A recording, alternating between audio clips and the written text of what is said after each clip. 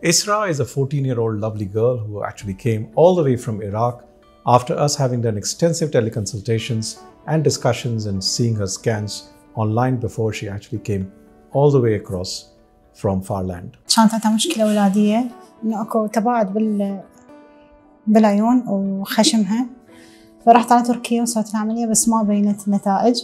Isra was having basically the syndrome, a rare syndrome called Craniofacial dysplasia, which essentially consists of two halves of the face not actually coming together and creating a defect in the midline, the nose being in two parts like a biffid nose, the two sockets of the eye basically wide apart and not actually meeting together in the midline properly. جيت عن طريق وزارة الصحة العراقية والتقيت بالدكتور سونيل وشخص الحالة. We needed to plan properly and we did a good job at it.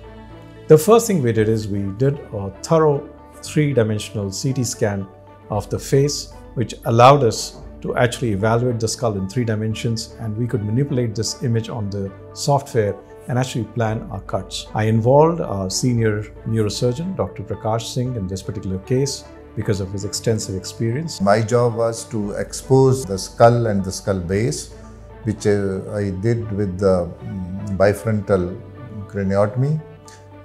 The surgery was difficult because of the previous surgery. There was no anatomical plane. We dissected it gingerly and then exposed the whole anterior cranial fossa and the orbits, which later on were corrected by Dr. Sunil and his team. And my plan was to dissect all the bones on the skull, dissect the orbits all around the eye, and then cut and move the bones in the proper position.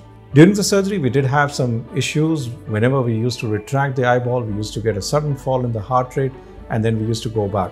Excellent neuroanesthesia team gave us a fantastic backup, and we managed to pull through this grueling odyssey of almost 7.5 to 8 hours. قبل هذه العملية سويت لها عملية بتركيا، بس لكن تعبت إنه شبعت ألم وماكو أي نتيجة، بس الحمد لله شفت فرق هواية بهاي العملية، وعيونها تقربوا وخشمها صار حلو وأنا فرحانة كلش فيها. The skull was actually given more space so that the brain could expand. All the gaps in the skull were also filled in, and this was basically so successful that Isra could actually move out of the ICU in just 2 days' time.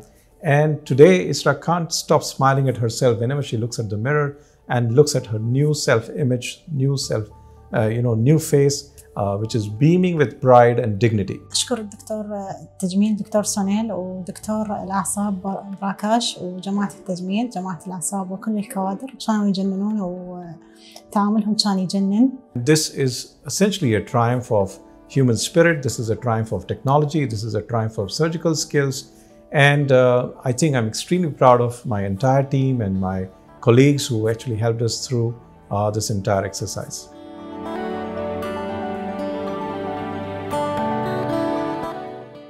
Subscribe to our YouTube channel and press the bell icon to get the latest healthcare updates.